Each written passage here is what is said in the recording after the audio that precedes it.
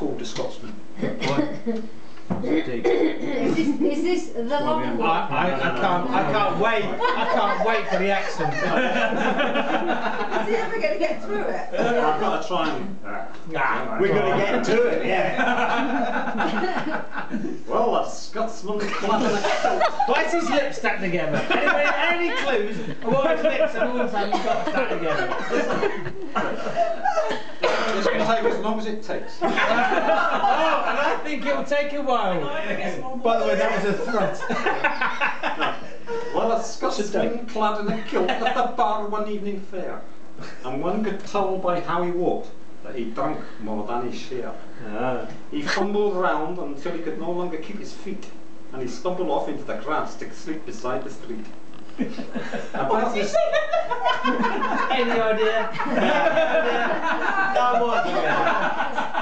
No idea.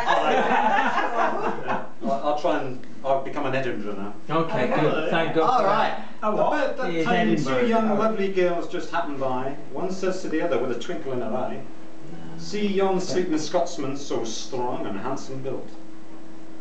I wonder if it's true what they don't wear beneath the kilt." They crept on the sleeping Scotsman quiet as could be, lifted up his kilt about an inch so they could see. And there, behold, for them to view beneath his Scottish skirt was nothing more than God had graced him upon his birth.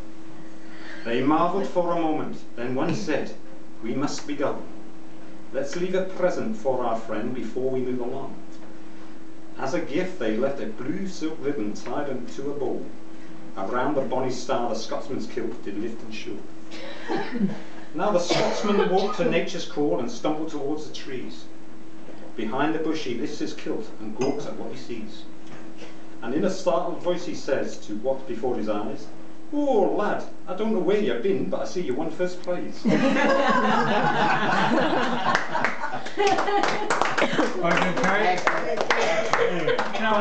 no prize. Go on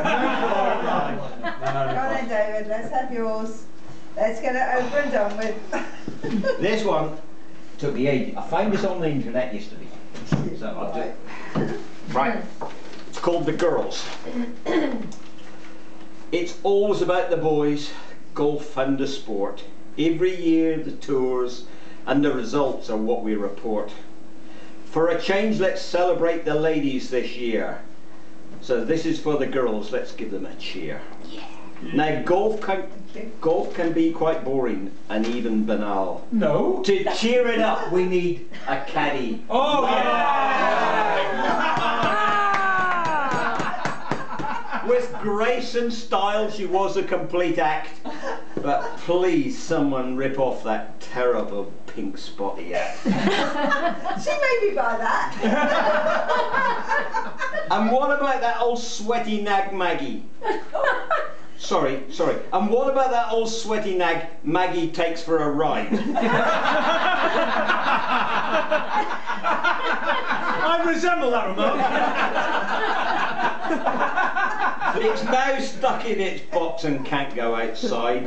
With her new job at the doctor's, she can get any cure. But to get Jim into a medium, well, I'm not quite sure.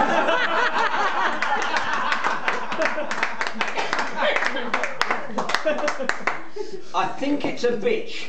It's tiny with short cropped hair and little legs. So obedient, bright, cold nose and even begs. But no, it's the dog. I couldn't even told that in the dark. It wasn't a orange, sorry. I hope your bite isn't worse than your bark. It's said if you listen carefully, you can even hear her tick. It's like the internal workings of a computer. It goes click, click, click. You can ask her anything from maths to computer reads. But Cass's answer is, white wine? Oh, Sauvignon, please.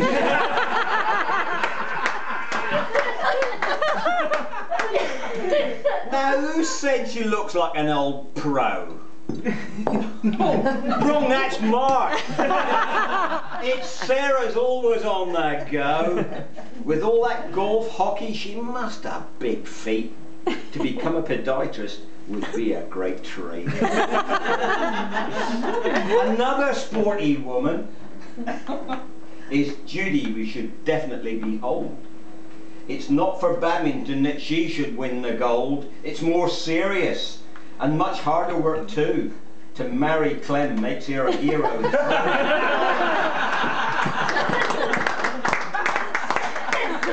That's it, girls. I knew you'd be pleased to end up in rhyme. You'll now never be teased. For now you're immortalised like everyone wishes. You don't have to thank me. Just give me love.